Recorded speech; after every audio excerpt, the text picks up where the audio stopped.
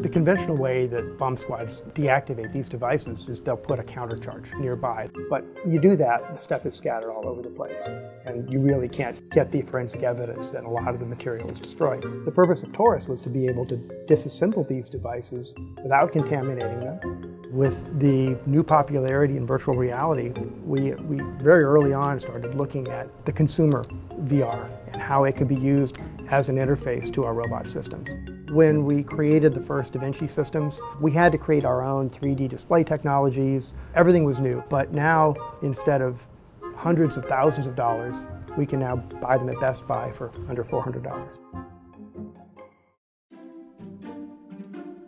What is this evolving into? This doesn't look like a bomb diffusing robot. The robot hasn't changed at all. This is exactly the same Taurus that was created for bomb disposal, but we're looking at now repurposing it for surgical applications. This is like playing a video game. It feels oddly natural. It just feels like you're in a real world room, getting some surgery done. How far away can you use this? Could you operate on an astronaut in space? Absolutely. We really see the Taurus acting as a force multiplier. In the case of battlefield medicine, having an experienced surgeon hands-on, but then having the robot there being operated by an experienced surgeon, perhaps back in the US, doing some of the less demanding things.